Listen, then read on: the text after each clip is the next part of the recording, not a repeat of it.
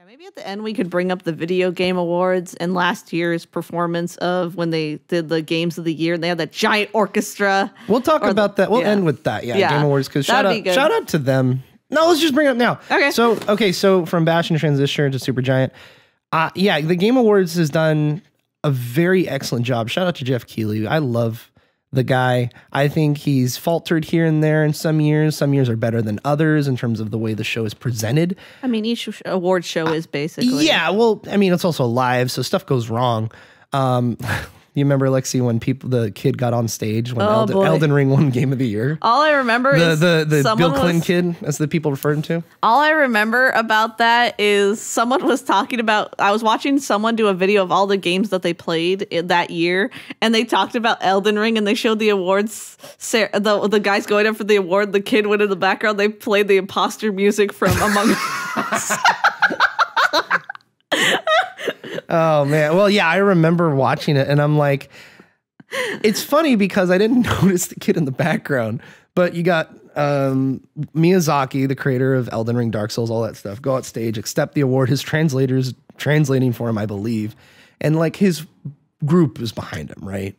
Well, turns out somebody's not supposed to be there. And some random kid, Eastern European kid is like standing in the background with them with long hair.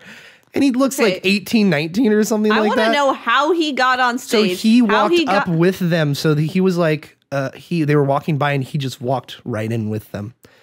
And right as Miyazaki got done talking, the camera goes to the wide shot of the stage and like, it's about to close. And then you hear his voice on the microphone. You're like, wait, what? He starts saying, I want to dedicate this award to my lifelong mentor, Bill Clinton. And then like in that same wide shot, before it cuts back to him start talking, you see security swarm the stage like from all angles. And you're like, whoa, it's just like little dark ants like moving in on him. And like Miyazaki and them were like, what, who is this guy? What the heck? And then like, I was a little behind on the live stream. So like I went to Twitter randomly because I was bored at one point and everybody started saying, it's the Bill Clinton kid, Bill Clinton kid. I'm like, what the heck are they talking about? And I'm like, oh, thanks for spoiling Elden Ring won Game of the Year. And then like, I get to that clip and I'm like, what the heck? What? So they got assumedly better at their security. Last year they did really, I think last year was a really, really good year. Okay, so it's funny. So Elden Ring happened that year, right? Mm-hmm. The next notable one I would say is when Christopher Judge won Best Performance for God of War Ragnarok. And after this, we're going to talk about the music. But he gets up there, Lexi, and the music starts playing like probably 45 seconds, a minute after he starts talking, right?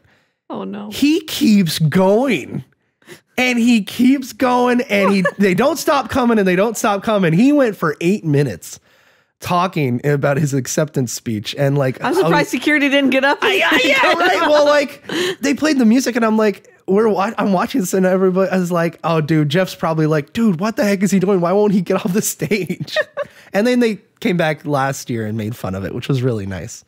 Like he comes up to give an award and then he's like, he starts talking and immediately as he starts talking, the music starts playing. He's like, you mother effers. Oh my God. He's like, oh, dang it. And then he walks away and then he's like, oh, I'm joking. All right. Let's present the award. I think you have a particular soft spot for this last year's Game Awards because they did the song from Alan Wake. Yes.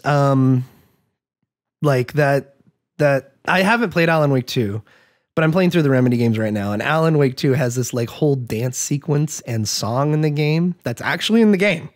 And you can look it up on YouTube.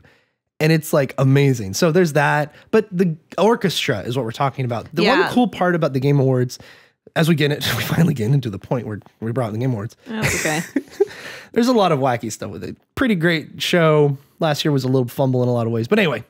We're not going to get into that. The orchestra, they have played live throughout the entire thing, kind of like the Academy Awards, which was really neat.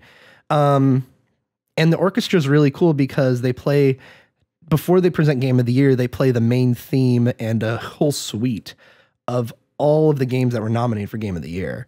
So say you had... There was Last of Us? Last year you had, for example, Alan Wake 2.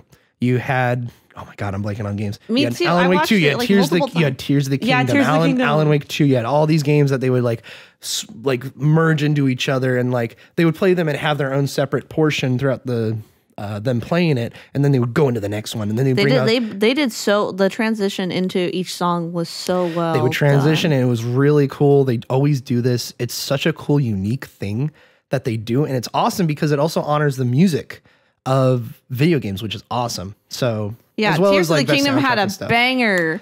Oh, dude, yeah. In the trailer, like in that last trailer, it's like as soon as you hear Link, you hear that saxophone. It's like saxophone. Like, do you remember the trailer where it's like he will be our last line of defense, and Zelda goes Link, saxophone? and then there's a saxophone. No, there's not a saxophone, Lexi. That is a saxophone. I'm not gonna look it up right now. It's not a saxophone. How did you see? Lexi, the trailer before the game came out, right? Yeah, it was the last trailer. It's not a saxophone. That's like an altophone or like a flute or something. Haven't you seen the meme? Or a trumpet? Are you talking about a trumpet?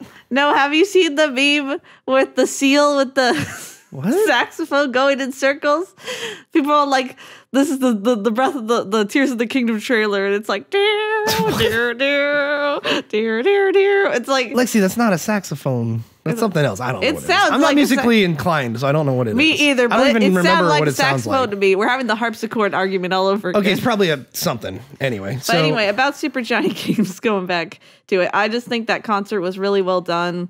It's really amazing if you look up what what kind of video game music like they have concerts for. Like, because they did the Super Giant Games. because they have like dedication concerts to like Final Fantasy. Oh yeah, the Zelda, the Pokemon Symphony Orchestra, the Kirby Zelda 25th anniversary. There's a Kirby orchestra going around. Oh yeah, the gourmet. What? Yeah, the gourmet tour. No, it's the you know the song. I'll look this up. Da da da da da da da. Yeah. So they orchestrated that, and that was a 6.5 minute track. This is an orchestra that tours just for Kirby? This was for the anniversary of Kirby. Gourmet Kirby tour?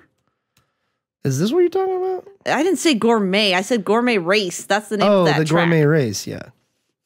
But yeah, so they have Kirby ones. I know they have Final Fantasy. I looked up, they had Skyrim 10th anniversary concert. Oh my god, that'd be awesome. They had an Undertale one in 2019, and then they were gonna premiere it on YouTube, and then when quarantine hit, Toby Fox released it, and they did it in Japan. It was a Japanese orchestra that cool. specializes in video game orchestra, right. and they recorded it when they went on tour, and it was really funny. Toby Fox came out. Of course, he had a bag over his head, and he put out the dog plushie of the dog in the game. You can buy this right now on TobyFox.com. So you can buy the soundtrack for the live performance. Okay. But only on Fangamer, the Japanese website. Wait, they orchestrated the Undertale soundtrack? No, they did a live performance of covers of Undertale. Oh, okay. Music. So they did chiptune and all that stuff. No, they did. That's what I'm saying. It's orchestrated. It's orchestrated, yeah. Oh, that's really cool.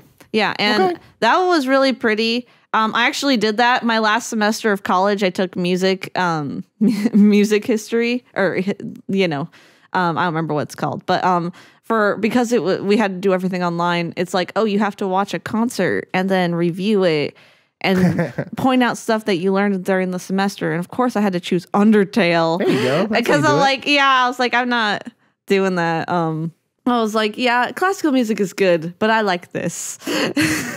Life is good, but it could be better.